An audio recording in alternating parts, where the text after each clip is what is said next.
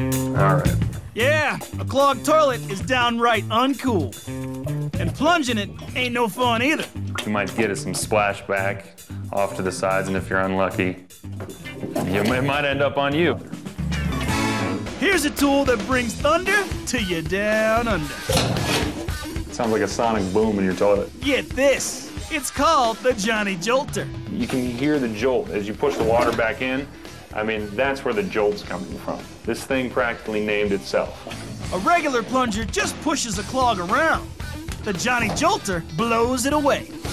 And it keeps splashback to a minimum.